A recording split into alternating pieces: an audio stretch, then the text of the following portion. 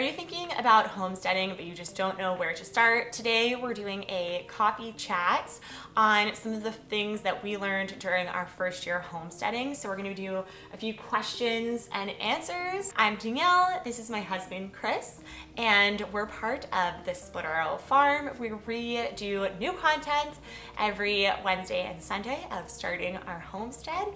And today we're talking about the first year of homesteading. I wrote out a full list of questions for us to go over. Are you excited? Yeah.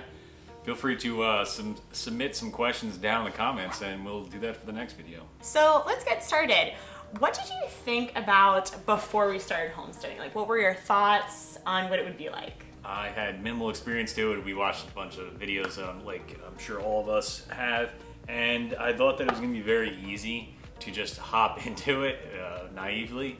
And that, right after you get started, you set up a basic garden and you got your animals, then everything's just going to be taking care of itself.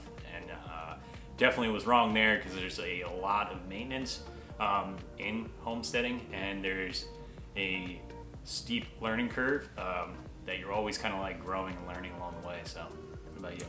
Yeah, I definitely agree. I was like, we'll just set it up. It won't be that hard. We actually had a family member that also set one up, and it seemed very easy from the outside to do everything. So I felt that would be the same. I also, money didn't pop into my head, how expensive things would be.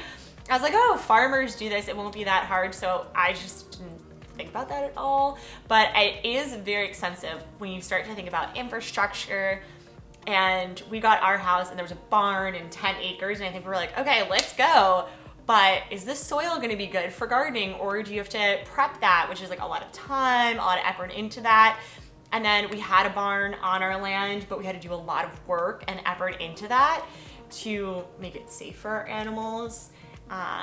So I think money, time, and yeah, definitely just there's a lot to know. So make sure that you're really paying attention and researching beforehand. All right, question number 2. What was your goal going into homesteading? Well, we got into homesteading during a obviously crazy time, the pandemic and all that stuff, with meat shortages on the shelves and people worried about what you're going to be able to get. So one of the things that we went into the idea of was being able to provide for yourself, be a little bit more self-sustainable, be a little more greener, be a little bit more knowledgeable of what we're putting in our bodies, because we're trying to escalate and grow as much as we can. But obviously that's also a steep curve with where we're at, learning and getting it all up. A main goal for me on also being self-sufficient, but also how can we create a greener footprint? How can we be more minimalistic with what we need? How can we learn to use our land and reuse our resources instead of just always buying things and disposing of them? So that was definitely a big part of me, and I try to live a very minimalistic lifestyle. I think it's definitely hard because there is a lot of things that I always want, but how can we kind of reduce that urge as well? And that brings us on to our next question, which is, what do you think was the easiest part of getting started on a homestead? Deciding that we wanted to do it. Everything else was hard. Everything else is hard and is still continuously hard to provide all of that extra effort. Having a full-time jobs and families and friends that you want to spend time with. There's a lot of time that gets involved in starting something from scratch. So pretty much my body's always tired. We don't have the tools for stuff, but it's definitely rewarding and a cool experience to learn along the way and see things change, even the small wins are wins for us. Definitely. And I think to me, the easiest part to go off of that is once you have a routine, just keeping that routine, definitely getting to a routine and being like, okay, every morning we have to do this. But once you start creating automations in your farm and you start having things just feel like second nature, now things run easier. So definitely once you have automations and just a routine, it's easy coming up with the idea of homesteading was very easy, for sure. Next question is, what is the hardest part of starting a homestead in your opinion? Well, I'm gonna say time management, because trying to find the time to work on all the projects that are required for building the homestead, as well as maintaining everything that you already put together. Definitely forget about the aspect of the maintenance, thinking that once it's done and set up, you could just check it off the list, but that is very wrong. You will have to do reoccurring maintenance on your items, and things go wrong all the time. So finding time to push forward and make sure everything else is good. Yeah, I'd say the hardest part, or the part that I dread most, is cleanup. Yeah. I hate the cleanup. Every week we'll clean out all the cages and re-put in the bedding and refill all the things that need to be refilled. And that's probably like my least favorite aspect. It's very smelly. There are so many bugs, and it's so gross. But it looks very nice after, so it's a very rewarding task once it's done. But it is probably like my least favorite. I don't know if it's the hardest, but it is by sure my least favorite. And I dread, and I try to make you do it all the time. Yeah, I think that people definitely don't realize that there's a lot of work involved with just animals, you know? So like making sure that they have a healthy environment for them is like a weekly event, and every day you're checking on them. You're providing food, you're doing water. Even with automated systems, you just want to like double check, make sure everything's clean. It's a good environment for these animals that you've taken on. So yeah. And their health is really important to us as well. We want to make sure that our rabbits and our chicken and our quail aren't getting sick, and so you do have to look after them and be vigilant on everything that's going on. Okay, next question, which I think we have a lot to talk about on, is would you change the order of the things that we did? Maybe let's first go into the order of what we did first. So we did a little bit of research, probably. Bought a house with land. So I probably would have researched more. I would have started watching YouTube videos and reading content on homesteading and farming way before we thought about it. Maybe done some more research on but you say all the city time. Laws.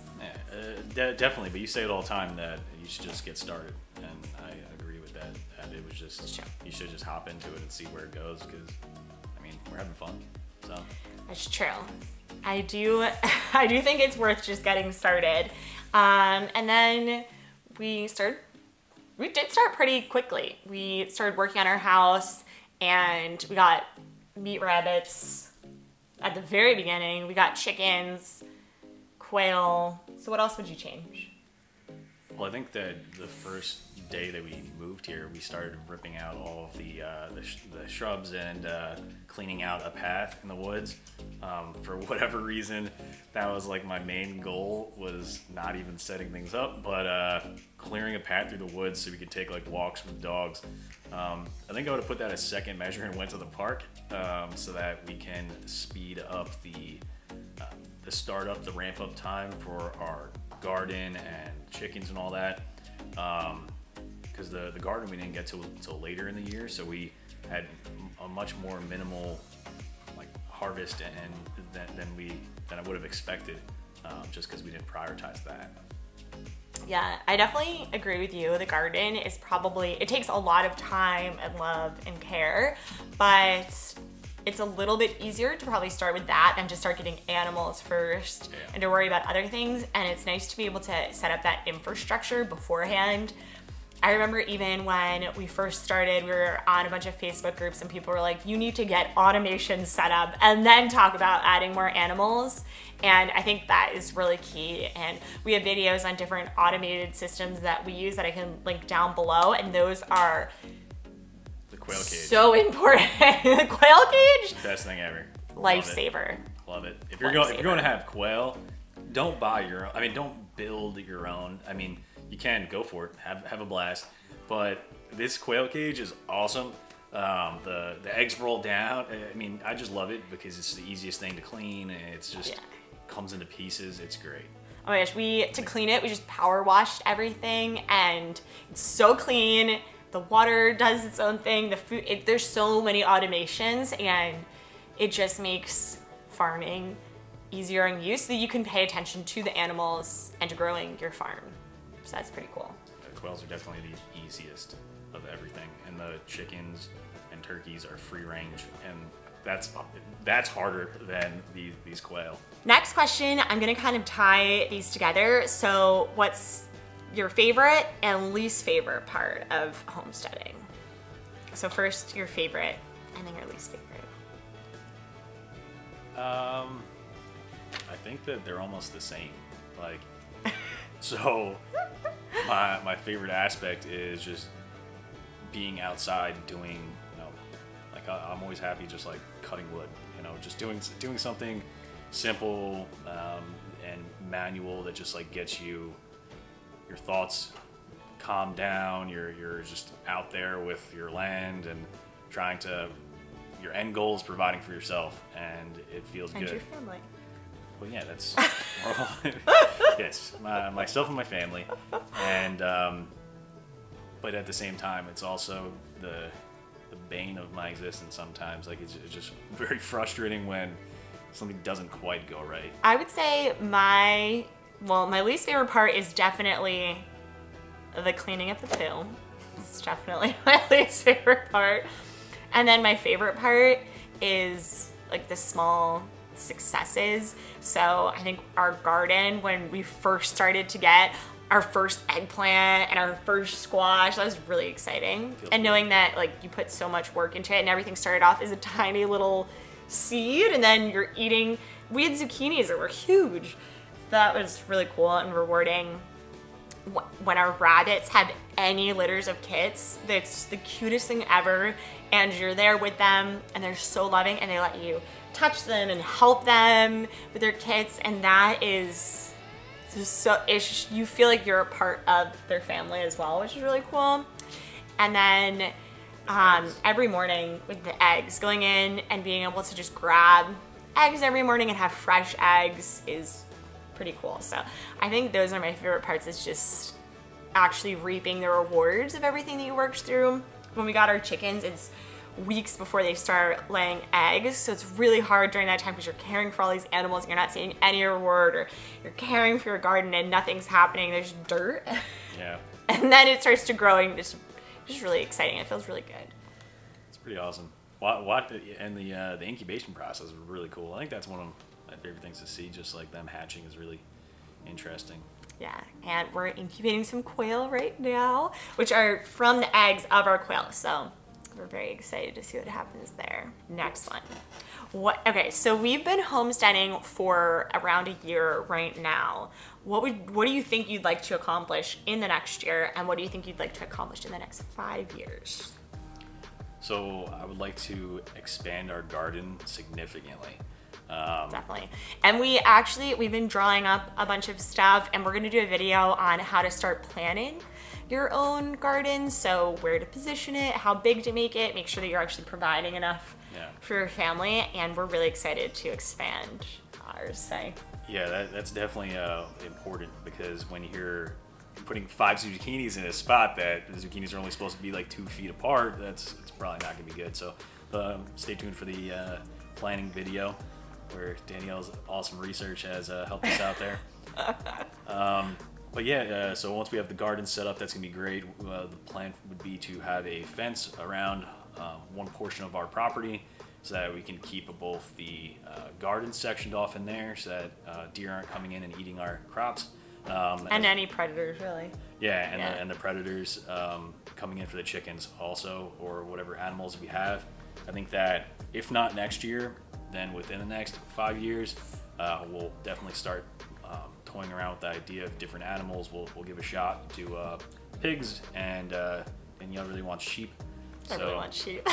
So we'll give those a try after we've done a little bit more research and figured out how we can perform that process successfully, because you definitely don't want to take on too much without being prepared for it.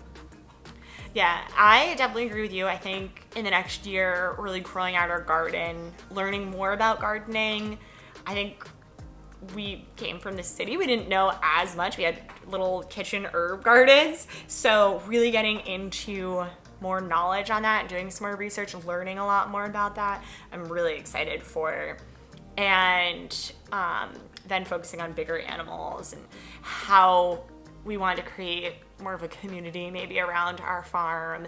I definitely think I want to get into at some point doing like farm sharing. I know we have a lot of friends in the area that would definitely love to have some of our fresh vegetables and products from our animals. So getting into that and just seeing how we can grow it will be really exciting.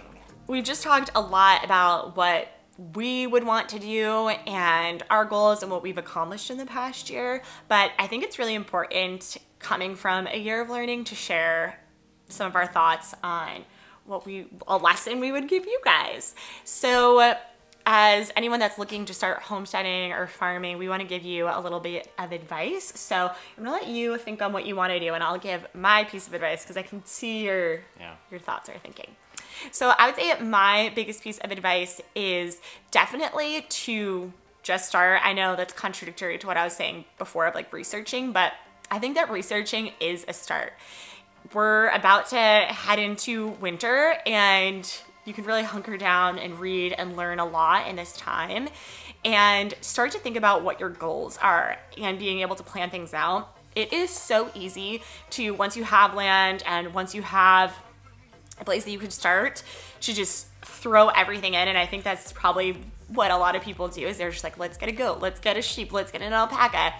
But you don't have to do everything at once. It's all gonna be there next year. So think about what you really want first. Like, what products do you eat? What does your family eat? What do you really need? And like, what would you like to start doing? And do that first.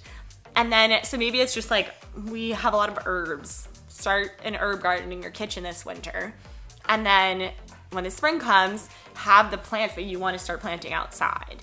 Or like get chickens, start researching about what your town has. I think getting started and starting small and then growing it up so that you can manage it, because if you go in and you just, everything's really expensive. Very expensive. And then you start buying all this stuff and then you can't handle it, or it's just a lot more time than you thought it would be, it's gonna be harder to keep doing it. So start off in small chunks and then you can start growing more exponentially. And once you start getting one animal, it's much easier to figure out what you're gonna do with the rest. But yeah, start slow, but get started.